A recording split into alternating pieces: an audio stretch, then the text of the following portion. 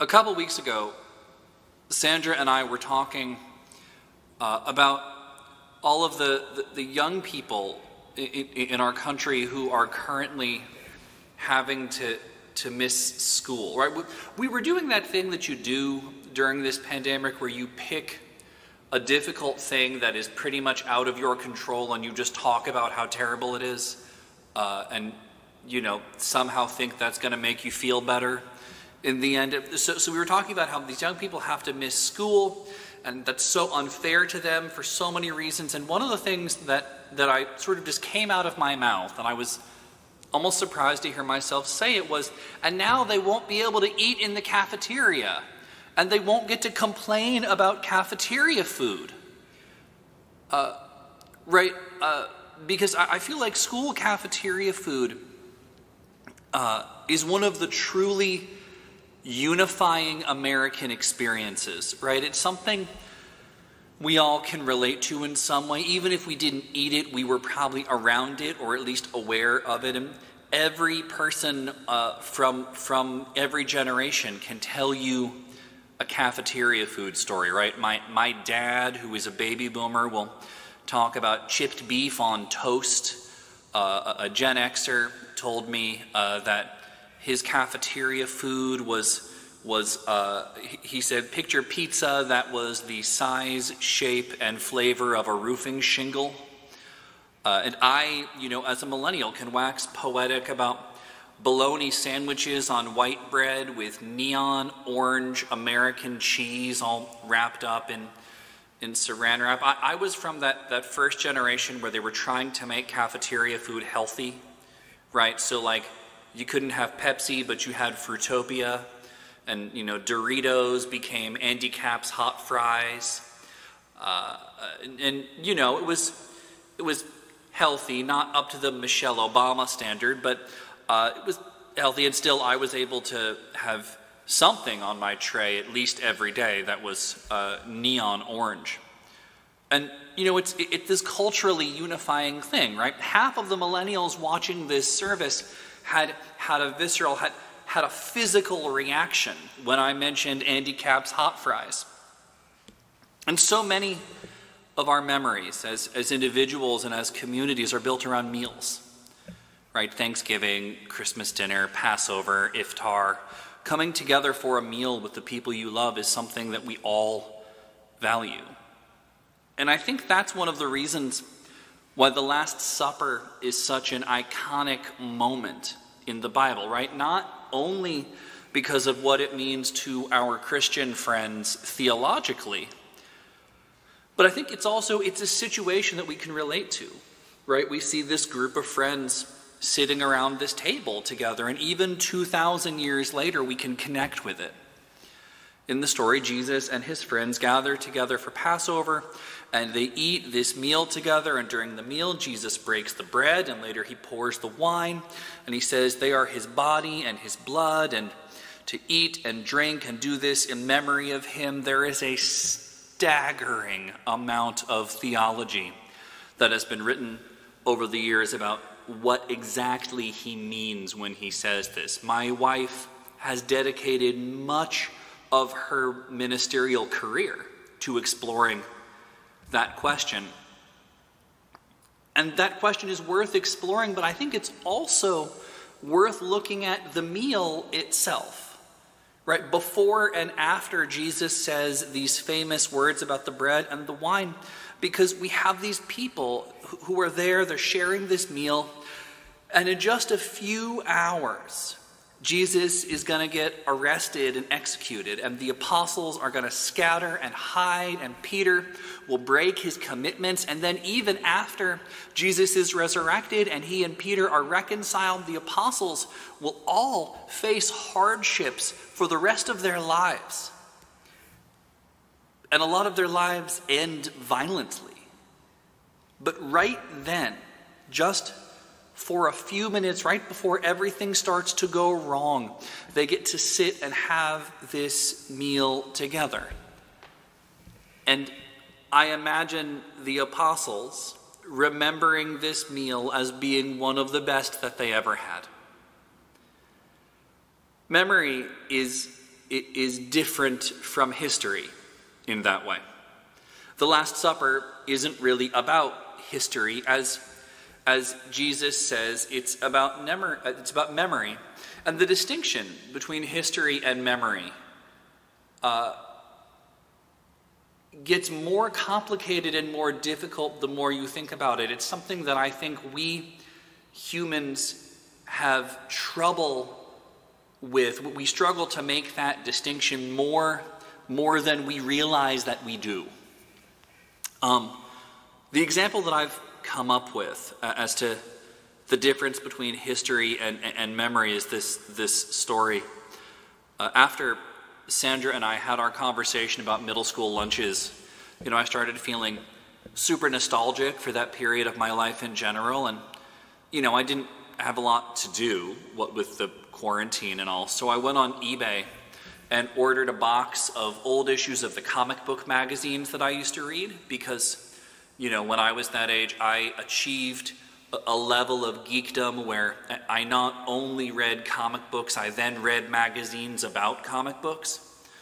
And eBay said that the magazines may have some writing in them, but that's not what I got. What I got was a collection of magazines that had been fully illuminated, like a medieval manuscript. This person had written and drawn all over every page. There was commentary about the articles. There was what I guess we might call the sort of philosophy about life in general. They blacked out some of the paragraphs with Sharpies. They sometimes in the illustration they put white out over the characters' faces and redrew the faces themselves. It was next level strange, and a lot of it was rather dark. The magazines looked like something you would find in somebody's home after they had been convicted of a horrible crime. I couldn't decide if I was more fascinated or disturbed, but I was clearly looking at a window into somebody else's private world, right? I cannot imagine that the owner of these magazines ever, thought that anybody else was ever going to see them. And this is what memory is like. Right? If history is what the magazine actually says, memory is what happens when we look at that history through all of our own additions and illuminations that are created by our own emotions and biases and neuroses. Memory is about your inner world, what you notice, what you internalize, how you were affected by what you noticed and what you did not notice. So when we talk about the story of Jesus and the Last Supper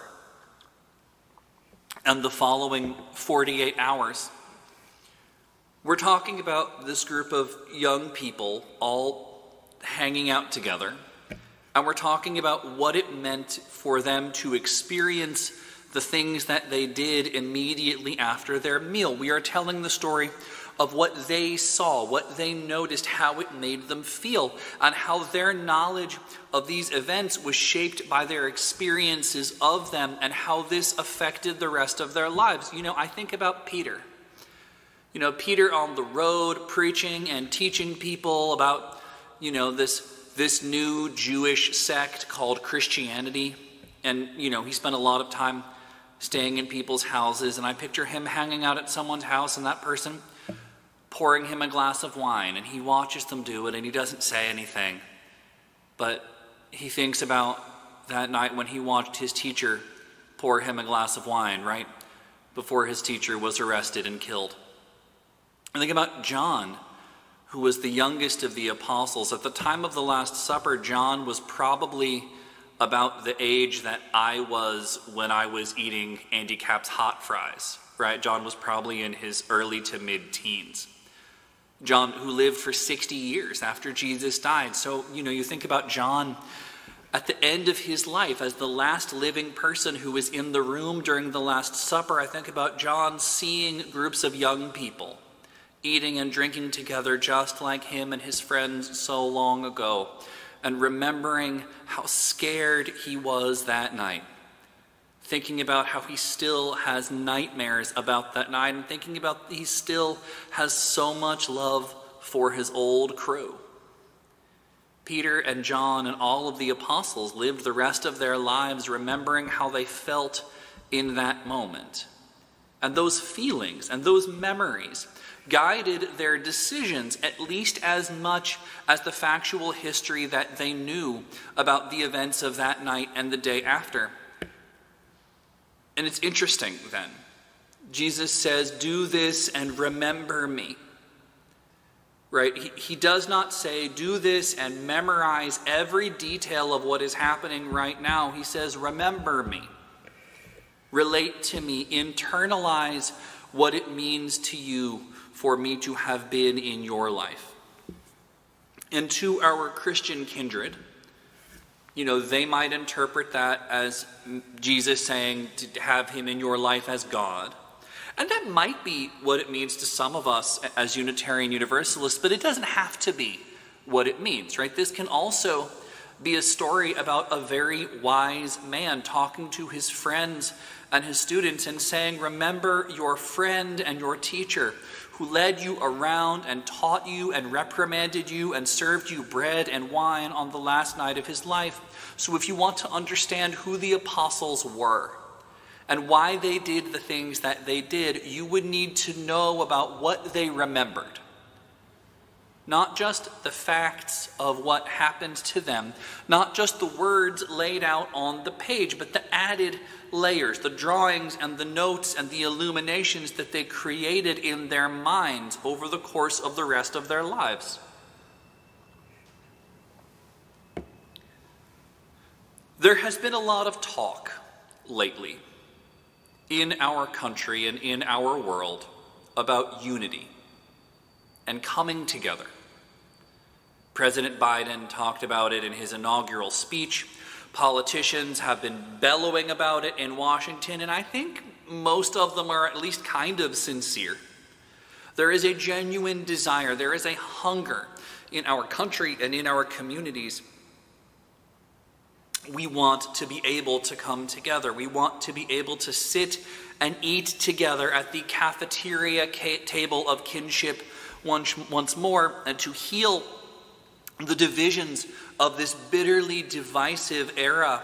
And along with these calls for unity, we are also hearing many calls for accountability, right? And for the people who are responsible for the pain and division of the last few months and years to be punished. And right, because the problem with calls for unity is that they can turn into calls for leniency without accountability. And the problem with calls for accountability is that they can turn into calls for blood. But before we start debating about unity and accountability after what has happened in our country over the last 4 years and beyond, you'd think we have to agree on what exactly did happen over the last 4 years and beyond, and that is proving to be difficult. We Americans seem to have lost our already tenuous grip on what is or is not factual. So what do? The answer, I believe, is we share our memories. We need to be able to see and hear each other, not just the realities of what happened, but the way that the events that transpired impacted us and the people we love and are continuing to do so. If we cannot get to a consensus on this is how it was, I believe we can come to a consensus on this is how I felt. And that may be different from how you felt, but we can agree that we both really did feel that way. This past week, I watched an Instagram Live video where Representative Alexandria Ocasio-Cortez shared her experiences of what it was like to live through the invasion of the United States Capitol. And she described the fear that she felt and the trauma that she endured. And she is not the only traumatized person because of that event or because of the era of violence and illness that we are living through. It has managed to, I think at this point, traumatize basically all of us in one way or another. We are all having this moment that is not so very different from what the apostles experienced when all that they knew to be good and secure in the world was taken away and violated horribly. And if all of us are so traumatized by what we have experienced, if all of us are swimming in the memories that we are carrying around of this massive cultural trauma, then whatever unity we want to create must account for that trauma. Part of what needs to happen in our world now is about logistics, right? It's vaccines, it's tests, it's organization. But part of it is also about catharsis, right? We Americans have never been particularly good at reporting the facts as they happened.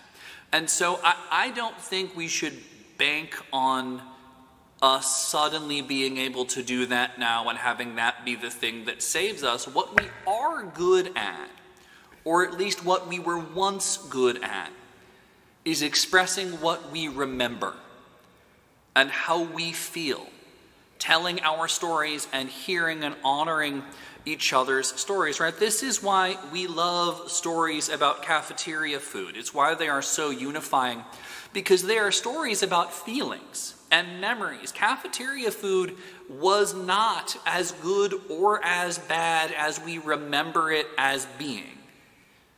But we can tell you how it made us feel. And we believe each other. And this is basically our task now. We are, all of us, walking around carrying so much hurt, like the apostles were after the Last Supper. And the solution is not to dig in our heels. The solution is to come back to the table. The solution is to look at this story of friends coming together and eating together and sharing their experiences, and to let that be what guides us forward. And this is the work of religious communities in our time. Even if we cannot meet in person, we are still able to connect with each other. Our role is still to provide a space, a place, whether that place is physical or not, where we can bring our memories. A place where we can bring our trauma and our joy and our celebrations and our grief, and where we can hear from and learn from each other. This is what we can give to ourselves, and ultimately what we can give to our world. Amen.